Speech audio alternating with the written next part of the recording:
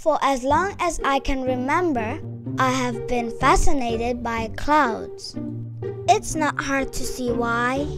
Clouds are the wonderful, fluffy-looking things that cover our skies. Look, there's an eagle flying high above. But where do clouds come from? What are they made of? Why do they change color?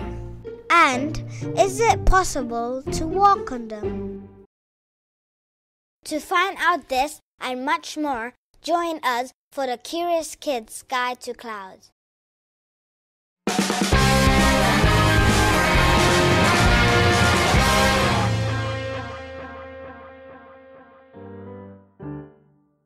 Our journey begins with a simple puddle.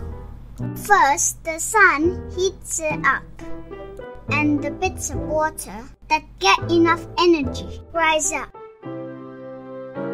This process is called evaporation and is happening all around us, in lakes, in oceans, and even from the surface of leaves.